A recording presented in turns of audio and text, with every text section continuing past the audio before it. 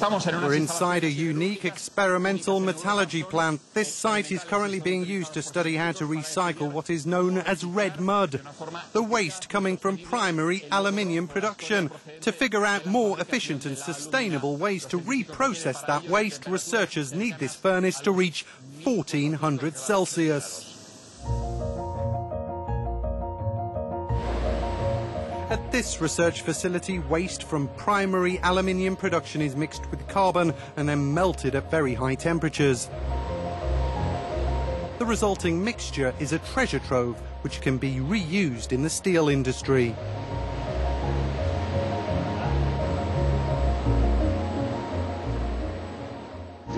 Of course we are interested in the value of these metals inside red mud. Firstly, there's a bit of aluminium, iron, scandium, a high technology metal, maybe titanium, and also other metals which are rare earth minerals. Every year approximately 150 million tonnes of red mud are produced around the world, but less than 2% of that is used again. A process called thermal approach helps to transform the red mud into a mixture rich in iron.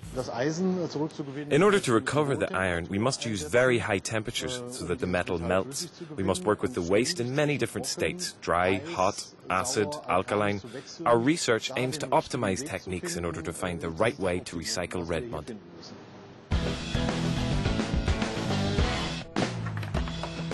But there are other, more imaginative ways to recycle this red waste. Here in Belgium, red mud is heated at lower temperatures, around 1300 Celsius. Scientists from this European research project have come up with some creative solutions.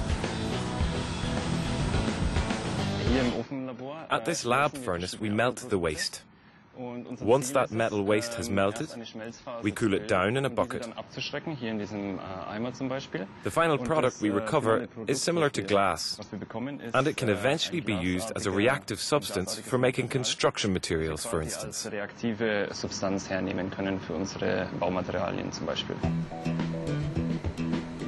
first, the resulting material is closely analysed to determine its internal composition.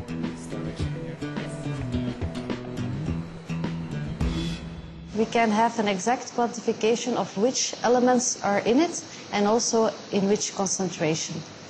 And we can go up to really low concentrations of silicon, aluminum, calcium, sodium, oxygen that are in it.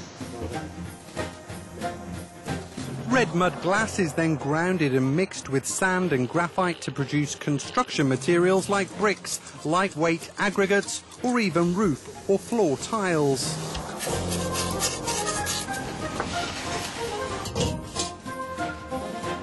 For us, it's important that we minimize the global dioxide, carbon dioxide production. And not only that, we also have an eye on the global or the wider environmental footprint. These products are more green in the sense that they have been using only residues, and we want to do that without compromising properties, so both mechanical and physical properties. Researchers say they hope their efforts will increase red mud recycling fivefold in the next decade.